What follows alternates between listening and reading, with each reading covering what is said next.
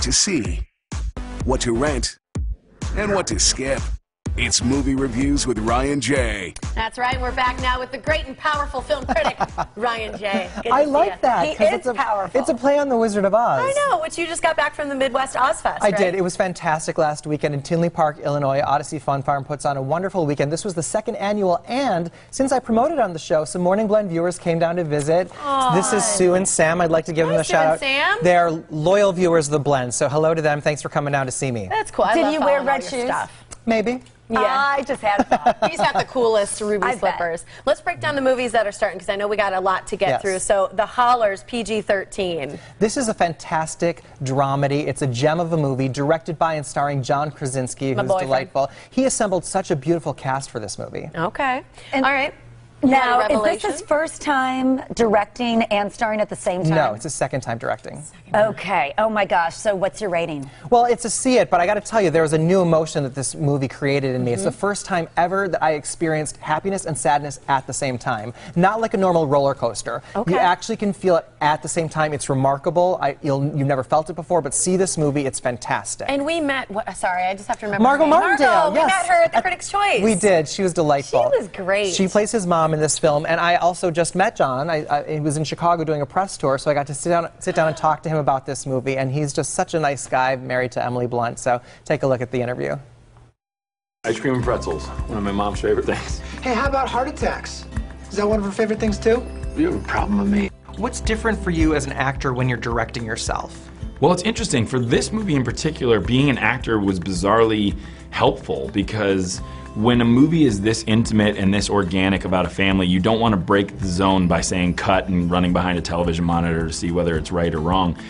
Good actors, after a take, will be the first people to say, I didn't get it, I want to go again, I know what to do differently. So you just get out of their way. So it was really almost more of like a play. We were trying to make a small play that happened, you just hope the cameras were in the right spot. Was there anything that turned out differently in the film than how you had imagined it as a director, like any happy accidents? Yeah, I mean, the happy accident is Margot Martindale or Richard Jenkins, because what Margot does in the emotional moments, and I don't want to give it away, but I never imagined that someone would be able to go to the depths and the reality of the situation like she did. I like Rebecca. She's pushy. Yeah.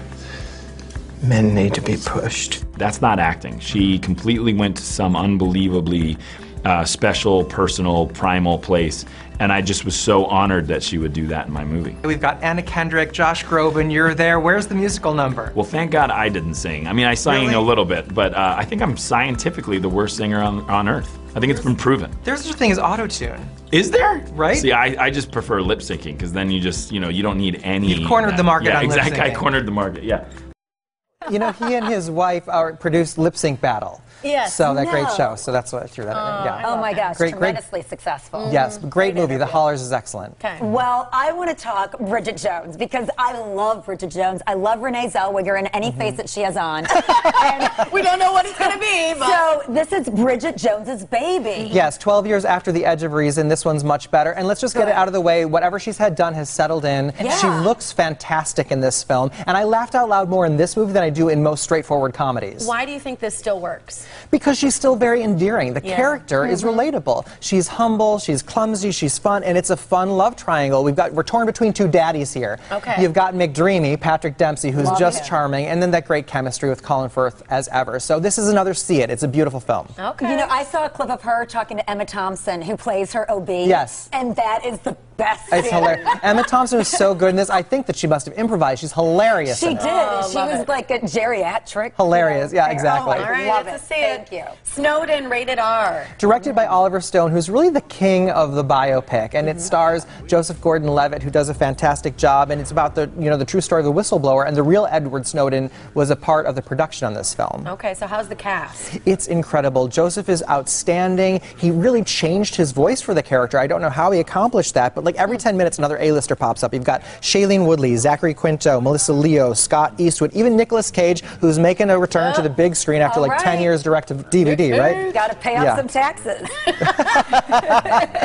And it raises a lot of political questions. Absolutely. Do we have a right to privacy, or do we give up that privacy to government? Do they have the right to take it away all in the name of national security? It's a great movie to see and talk about it after. See it. It's Oscar caliber. May make some nominations. Perfect. Last one, Blair Blair Witch, rated R. Right, and you know, it's 17 years after the movie Blair Witch Project, which really is credited with creating the new subgenre of horror with the shaky cam and found footage. And oh, it's still shaky. yes, it's still shaky. It's still super annoying to watch. It's better than the original, but not as scary. Okay, so I know you love to be scared. I do. So all the jumps are just very manipulative, and the ending is a climax that doesn't really pay off very much. So this one's one to rent. You don't have to run out to see it. Oh, this is so good to know. Yes. Is it? But you also have a giveaway, don't you? I do. Like, is there a secret we can all... New on DVD and Blu-ray this week is Captain America: Civil War. It was the whole Team Cap versus Team Iron Man. It's great, and I'm giving away free digital download copies. So go to my website ryanjreviews.com to enter to win your free copy. Movie Club. Movie Club. It is The Magnificent Seven. It's a remake. This one with Denzel Washington.